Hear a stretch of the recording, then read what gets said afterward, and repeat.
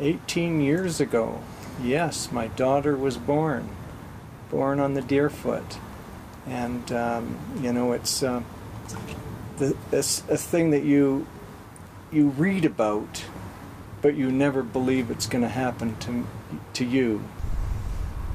We were driving along trying to get to the hospital, and this was around Southland and Deerfoot. And at that point, my daughter was coming. So we had to pull over. I pulled over and did the delivery and kind of stabilized things the best I could at that point. And then, of course, realized we're not there yet. We're not at the hospital yet. So got back behind the wheel and kept driving. I can remember that I was new to Canada. And the only thing I wanted to get to have this baby at the hospital where my doctor was, the person I knew here. And I wanted my husband to be with me when my child is born. And there was a police car on the side of the road there on Deerfoot and about 32nd.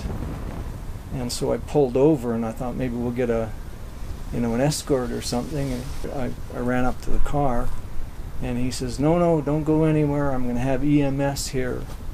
And so I was amazed when they were there in like about 5 minutes. Has this affected your life at all? Not really, but it's a good thing to tell to my friends or to my teachers sometimes if, I don't know, it's a good conversation starter. So, yeah, but it hasn't really affected me that much. So you don't use it as an excuse? Like, come on, man, I was born on the side of Deerfoot. What do you expect? No. No?